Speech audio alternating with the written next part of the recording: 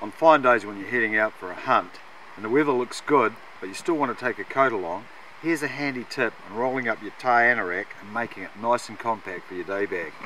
I just lay it out flat like this, then put a fold across here, put the sleeves down, again nice and flat, bring this over, try and keep this nice and tight like that, and then bring it up once, twice, and then just roll it up into its own hood.